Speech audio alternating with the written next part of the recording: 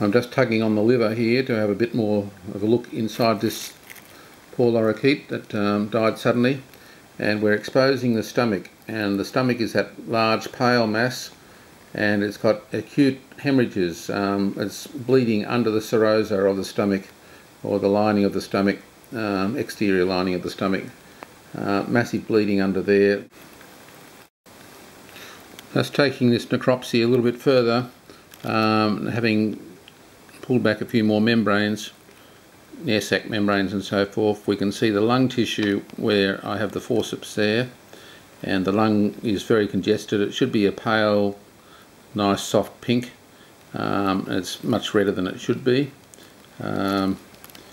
We've got the oviduct. This is a female bird, and we've got the oviduct, this pale piece of tissue somewhere here. I'm trying to film at the same time as I get the forceps in the right direction. Anyway, that piece of tissue there is the egg tube or oviduct, indicating we're dealing with a female birdie that is not in lay at the moment.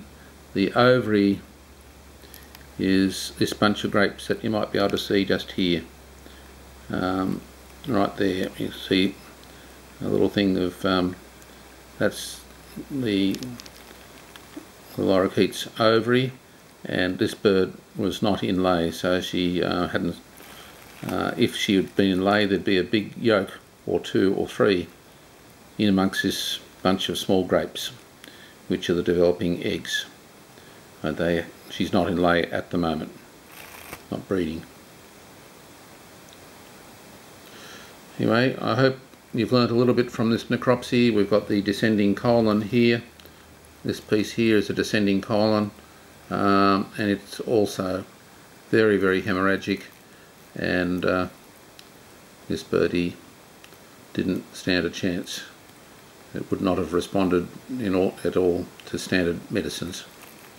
Just too acute and severe. There's more than one disease going on here. There's thrush and either a bacterial or viral disease as well. Alright, hope you've learned something, and again we'll say this is Dr. Ross Perry signing off. Pancreas, that pale area in the middle, looks normal. Pancreatic loop of intestine is distended and haemorrhagic, but not as badly affected as the remaining. And I did not see any coccidia. I didn't see any motile protozoa in the wet smears of this. Alright, we're just finishing up on this little birdie here for the moment.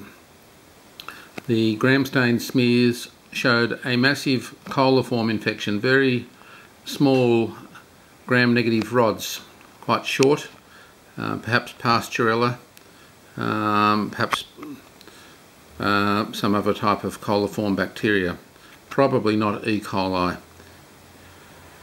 Anyway, the massive bacterial infection with coliforms, and also in parts of the intestine, but not all parts, very severe yeast infection. And with the yeast there were also some staphylococci like gram-positive dot-shaped blue staining bacteria. I did not find any protozoa, I did not find any coccidia, I didn't find any trichomoniasis or hexameter or giardia or anything like that.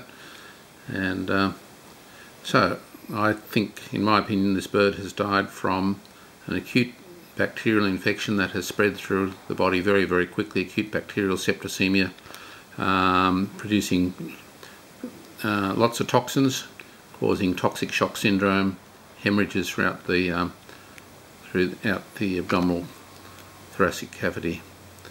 There you are. I expect to see quite a lot more lorikeets dying over the next few weeks as a result of this infection spreading through the population. And it's very hard to do anything about it on a fox situation, except to educate people to apply the same hygiene for feeding birds, be they wild or pet birds, as they would for their own plates and dishes.